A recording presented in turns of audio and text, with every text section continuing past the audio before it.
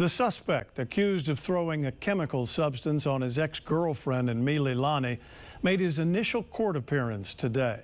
New court documents allege the suspect tried to manipulate his GPS data on his cell phone, hoping to establish an alibi.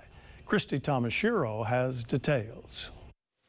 Paul Cameron appeared in court via video conference Monday. Court documents allege that in the weeks leading up to the incident, Cameron asked a friend how to get a ghost gun and where to get hydrochloric acid. The complaint also details text and social media messages involving Cameron trying to purchase a ghost gun and chemicals. His attorney says he's innocent. My client has great empathy and sympathy for the victim in this case. He did not do this offense. He is not responsible for the terrible injury she sustained.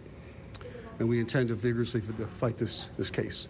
The complaint adds Cameron was interviewed by police and said he was on a hike near Hanauma Bay at the time of the incident. The documents add Cameron provided police a screenshot of his GPS location near that area. However, the complaint says a search warrant on Cameron's phone revealed his location in both Mililani and East Oahu at the same time.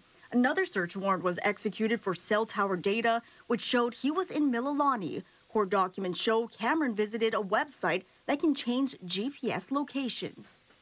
It's like they trick the cell phone tower into thinking that you're somewhere that you're not. And the only way that you can prove that can be unproven is that they go to the actual, service provider. Despite HPD's cell phone data they recovered, Cameron's attorney filed a motion Monday stating his client's alibi is solid. They have the cell phone. They can ping the area where my client was located, and they'll establish that he was not up in Mililani where this assault took place.